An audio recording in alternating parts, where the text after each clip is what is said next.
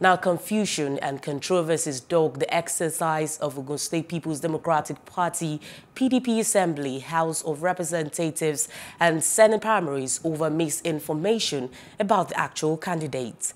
Stakeholders in Ogun Central Senatorial District claimed that the candidates that emerged through the electoral process were not the ones broadcasted by the party secretariat, hence vowed to take legal action.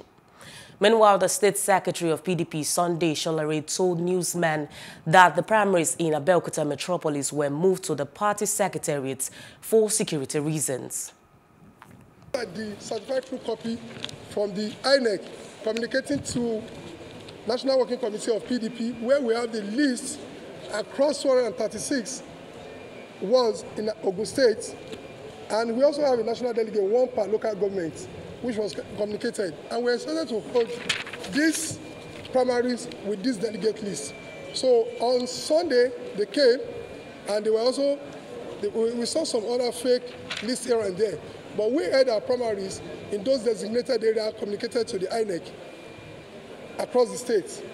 And we came up with the results, and these primaries were duly monitored by INEC officials throughout the state.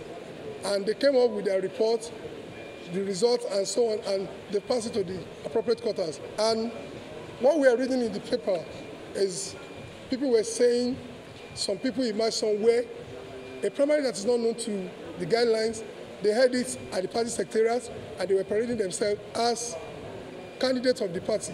We are going to court. If they are not giving us our mandate, we are going to court. The court will settle the matter for us. That is the truth, nothing but the truth. Here came late. People from Abuja didn't, come in good time.